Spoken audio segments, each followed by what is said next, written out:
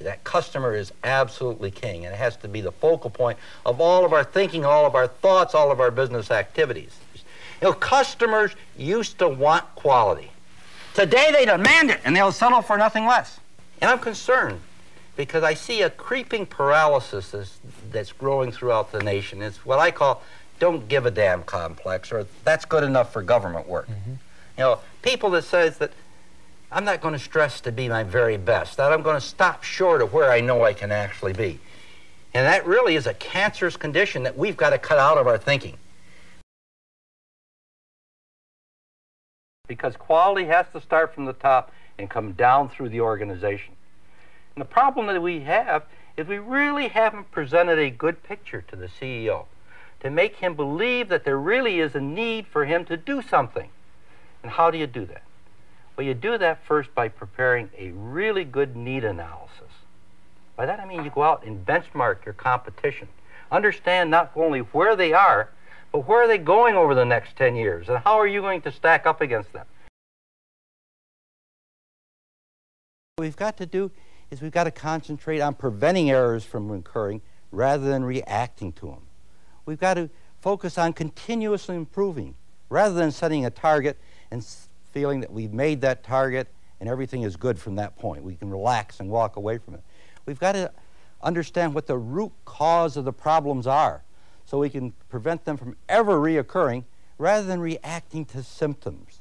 We've got to go to a participative environment where our managers are actively participating and working closely with our employees rather than giving orders. We have to really start thinking more statistically. We got to have numbers, we got to have facts. When we make decisions, there's got to be decisions that's based upon real data instead of flying by the seat of the pants as we have in the past. The thing that really works, the thing that we find consistently works, is when you get into a participative environment where you actually involve the employee in the decisions that are related to them. You know, studies have proven that when you're using a participative system, you will have better performance in your company. 14 out of the 15 key measurements as far as performance are better if you have a participative system. And we've proven that in a number of studies that we've done. My good friend Dr. Ishikawa states that a people-building philosophy will cause the program to succeed. A people-using philosophy will cause the program to fail. Think about that a little bit and what he really means. When he says you're using people, he means that you're using them for problem solving. And we think of teams primarily in the United States as problem solving. A people-building philosophy is when you empower the employees to implement and solve their own problems, not just solve problems. So there's a very important difference. And what we need to do is we're developing our team is empower people not only to solve the problems, but to implement their solutions. And that's a very important step forward. When you start to think about it, you can put a person in a team, but you cannot make them participate. The team environment stimulates that, but you really need to get down to the individual. You have to get the message to the individual.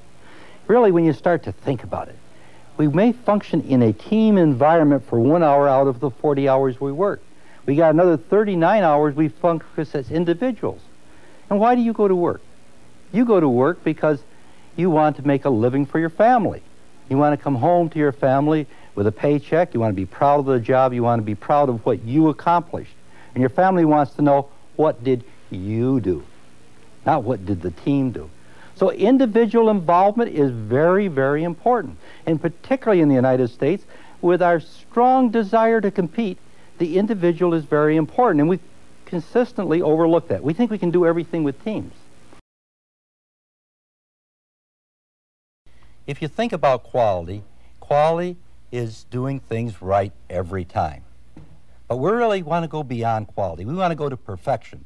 And perfection is doing the right thing right every time. And that means we're going to go into our processes. What we have to do to have error-free performance is to change the processes that we're working with, to get them so they will allow the employee to do error-free work. And we're going to look at that now. And we're going to talk about process qualification, how you can ensure that the processes we're using are going to allow the employee to work and do his work right. Whether you're a small one-man company that you are the entire business process, or whether you're a large conglomerate, there's literally thousands of business processes going on all the time. And as you get bigger, you find out that the business processes sort of are strange as far as the organization is concerned. What we've done is we've organized up and down, vertically. We have this straight structure leading up to the top, down through the functional organizations. But all of our business processes go across functions. They go horizontally. So as a result, these very critical business processes are all pretty much independent. They don't run along in a nice, smooth manner. What they do is they go over bumps, and they go between organizations, and they're lost, and there's gaps, and there's overlaps, and there's bureaucracy built in. And what we really need to do is to work on that business process, and treat it as a complete entity. We've got to really develop that partnership, that team between us. Got to involve them early into the cycle so that they get involved in how they're applying their products. You have to provide them good feedback, not just feedback from receiving inspection, but how their product is performing in the field, in your actual operations with your customers. You've got to talk about things like long-term contracts so that they can actually build up their production facilities, bring in new equipment to meet your needs. And you've got to do something to involve them in the whole profit motive. Incentive programs are becoming very, very popular, where we provide some sharing of the rewards that we receive financially back to the suppliers that do good work for us. We've got to start by doing that, by upgrading it and putting quality on a stature that's at an equal par with cost and schedule. And that action certainly sends a message out to the rest of the organization.